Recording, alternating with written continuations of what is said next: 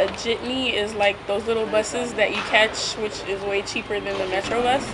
And I used to catch them like in high school or whatever because it was faster too because it's really reckless. I know it goes from downtown Miami to like 163rd. So wherever you are in between then, that's where you can take it. There are no stops really. It's just like whoever stops in the middle of the street just puts their hand out and that's the stop. There's no bus stop for a Jitney and it's like $1. Or now they moved it up to $1.25, but a bus has stops. Like, if there are any more seats, people can't really stand, but on a Jitney, it could be like 40 people in one little Jitney, and it's like a van.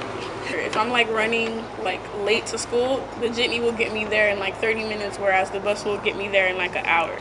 And even though it's kind of like uncomfortable because you're sitting next to all these people and people could sit on you or they stand in front of you and it's packed, like it's funny too. Like there's a bunch of Haitians on the Jitney.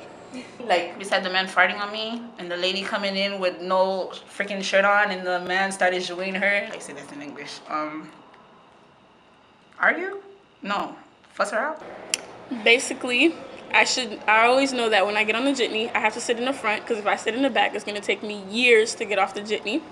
I know that I have to, like, I guess, you have to tell the bus Jitney driver or whatever to stop, like usually in Creole, because like when you're saying stop, sometimes he doesn't even hear you.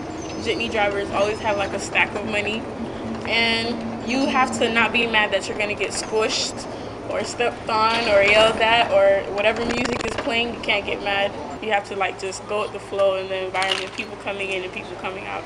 Might be like maybe one Spanish person, maybe one white person, but it is straight Haitian. Everybody speaks Creole Haitian. This Haitian Jitney driver, I've never seen any other Jitney driver.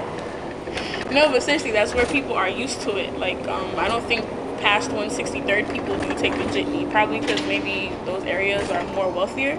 Like normally in the North Miami area, it's just Haitian middle class people. Downtown Miami is like Little Haiti, even poorer, like projects type area. So I think that's where they'll get more money. Yeah. So it just goes from downtown Miami to 163rd and 163rd to downtown Miami. Whenever the Metro bus like runs, it always like the Jitney drivers are always trying to pass in front of the Metro bus or whatever. And I think more people catch the Jitney better because it's cheaper. Like now a bus is like $2 and a Jitney you could catch it for like $125. So that's saving money in your pocket.